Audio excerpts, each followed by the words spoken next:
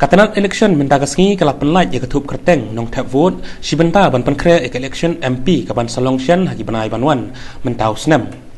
Ya kini ketup kerteng la banyo na office district election officer but block development officer but ru na boot level officer jongki polling station paper hakani ketup ka bamenta kaladan ka Kiew jongki nongthep vote thymmai syak sau pun riau hajar kandai phuai ngut haka jylla borok kawai hakani kasngi chief electoral officer ka jylla uba Frederick R Kharkongor ulai tiru ya ka electoral roll balapan kre da ka CD chaki sengsan partai ka jinglang ka balalong hadisi office Shillong baldan langru ka deputy commissioner ka kong mat siu dorwar ki ADM bat ki wei nalor ka nong yalam jong sengsan partai habakren hangani ka jinglang uba FR Kharkongor ulong bakathong bakong san jong katanat election kalong ban penrung kerteng ya ki breu badang thymmai balakot khat prasnem ka karta ulong bamenta ka jingdon jing breu penrung kerteng nongthep vote kelajan kot saka khat khandai lak ngut hakani ka jylla hakaju kapor ulai wer ya kiseng san partai bekin ya trailang naga benta ban penlong kajing penrung kerteng ka bajom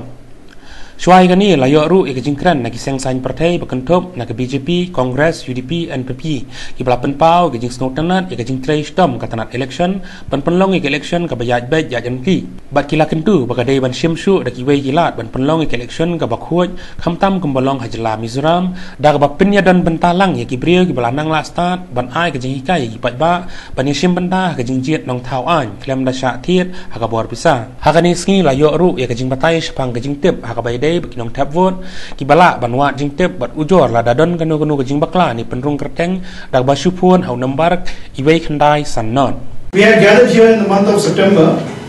for the publishing of the draft electoral roll. At that time, the draft electoral roll for the entire state was 18,46,625. So from that period on, there was a period of summary revision, and a lot of efforts have been put on with all the stakeholders combined from election machinery as well as with the political parties, and we stand here today with the final published electoral roll of 18,92,716, 18,92,716. So as we go into the parliamentary polls, into the MP elections, we will have a final published roll of 18,92,716, which is close to 19 lakhs. When we were there at the threshold of the 2018 elections, our total populace, our total electorate was 18,46,000 plus. So now we are approaching 19 lakhs in 2019.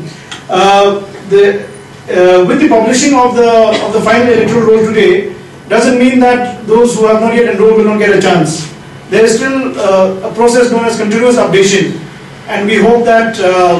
those people, those intending voters who have not filled in their respective claims, they will come forward and they will make up for lost time, and they will enroll so that we finally get something which is close to 19 lakhs.